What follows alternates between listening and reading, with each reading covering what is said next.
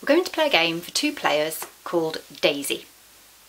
I've drawn a daisy flower with 5 petals and we're going to take it in turns to shade 1 petal or 2 petals next to each other.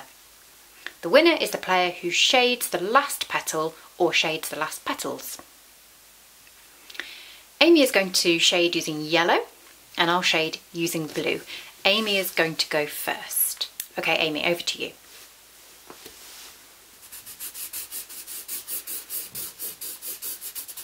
So Amy shaded a single petal. My turn now, I'm shading blue. I'm going to shade 2 petals next to each other, these 2.